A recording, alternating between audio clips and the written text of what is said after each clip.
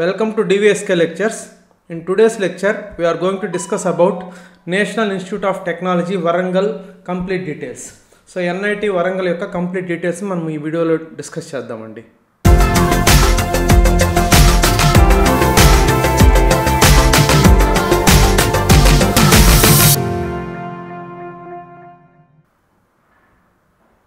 So NIT Warangal అనేది చాలా మంచి NIT అండి. ఇది టాప్ 3-4 NITస్లో ఒకటి.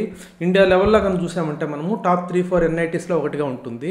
అదే సౌత్లో కనుక చూసామంటే ఇది టాప్ 3 NITస్లో ఒకటిగా మనము కన్సిడర్ చేయొచ్చండి.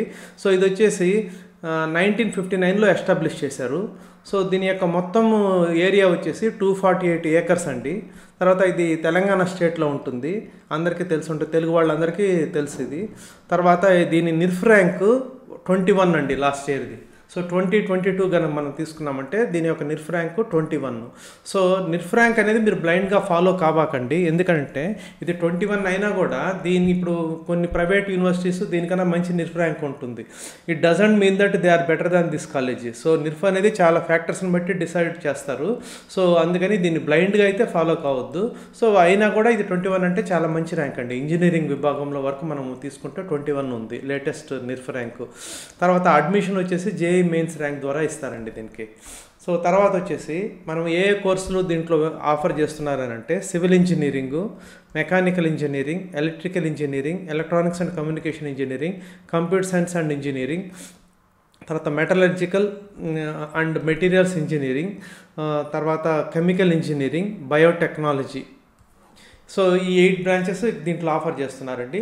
తర్వాత మీరు ఇంటేక్ కానీ మనం తీసుకున్నామంటే సో బీటెక్ ఇంటేక్ వచ్చేసి 945 సీట్స్ అండి. తర్వాత ఎంటెక్ ఇంటేక్ వచ్చేసి 688. తర్వాత బీటెక్లో టోటల్ నెంబర్ ఆఫ్ స్టూడెంట్స్ అంటే ఫస్ట్ ఇయర్ నుంచి ఫైనల్ ఇయర్ వరకు మొత్తం ఎంతమంది స్టూడెంట్స్ ఉన్నారంటే 3095 స్టూడెంట్స్ ఉన్నారండి. తర్వాత ఎంటెక్లో తీసుకున్నారంటే టోటల్ 1045.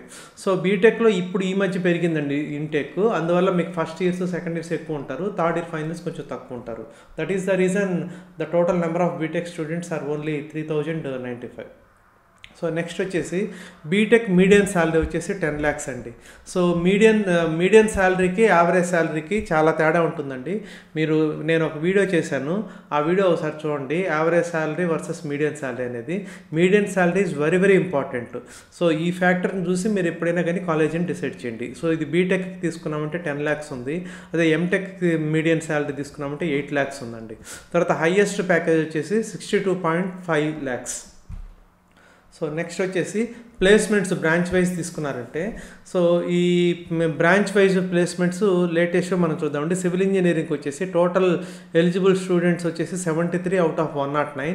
దాంట్లో 60 members ప్లేస్ అయ్యారండి. అంటే పర్సంటేజ్ ఆఫ్ స్టూడెంట్స్ ప్లేస్డ్ వచ్చేసి 82.2.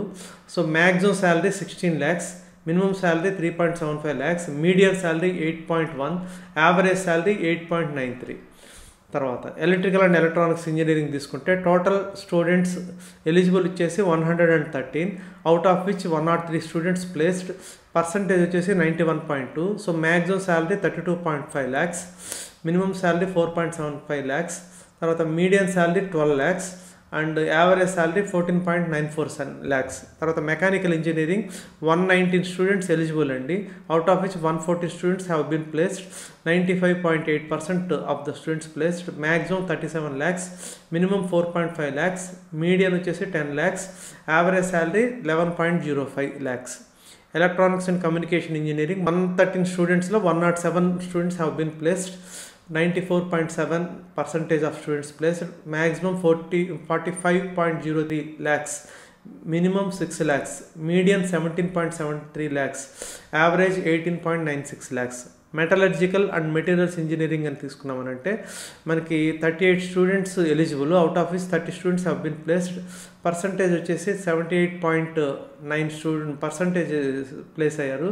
Maximum salary 32 lakhs, minimum salary 6 lakhs, medium 10.5 lakhs, average 12.83 lakhs. Chemical engineering 74 students eligible అండి, out of which 70 students have been placed. దాంట్లో పర్సంటేజ్ ప్రకారం చూసుకుంటే 94.6% ప్లేస్ అయ్యారండి. తర్వాత maximum salary 26.1 lakhs, minimum salary 4.5 lakhs, medium salary 9.02 lakhs, average salary 10.09 lakhs.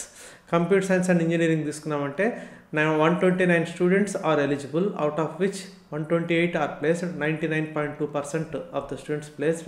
Maximum salary 62.5 lakhs, minimum salary 6.5 lakhs, median salary 25.4 lakhs, average salary 25.5 lakhs. So ఈ median 25.4 lakhs అంటే ఇది మామూలు విషయం కాదండి, రేర్గా ఉంటాయి ఈ statistics.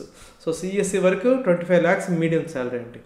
So biotechnology 42 students are eligible, out of which 34 students are placed.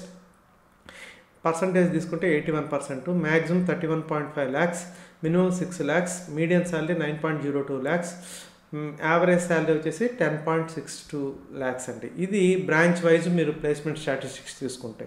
So cut off ranks వచ్చేళ్ళకి దాంట్లో అది ఇంకొక వీడియోలో డిస్కస్ చేద్దామండి. ఇది జనరల్గా మన హోమ్ స్టేట్ కంప్యూటర్ సైన్స్ అయితే అరౌండ్ 3000 వరకు వస్తుందండి.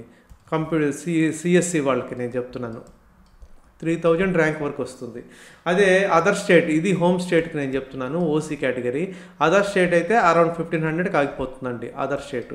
తర్వాత ఈసీ తీసుకుంటే అరౌండ్ 6300 ఉంటుందండి హోమ్ స్టేటు. అదే అదర్ స్టేట్ తీసుకున్నారంటే అరౌండ్ 5000 ఉంటుందండి. సో ఇది మన సిఎస్సి కానివ్వండి, ఈసీ కానివ్వండి, ఆ రెండింటికి నేను చెప్తున్నాను. మిగతావన్నీ కూడా క్లియర్గా మనము ఇంకొక వీడియోలో branch wise different కేటగిరీస్కి OC, BC, SC, ST, EWS వాటన్నిటికి కూడా కట్ ఆఫ్ ర్యాంక్స్ అనేది ఇంకో వీడియోలో డిస్కస్ చేద్దాము. I hope you have understood. మీకు కానీ నచ్చినట్లయితే నా ఛానల్కి సబ్స్క్రైబ్ చేసుకోండి. అదేవిధంగా ఈ వీడియోని మీ ఫ్రెండ్స్కి షేర్ చేయండి. Thank you.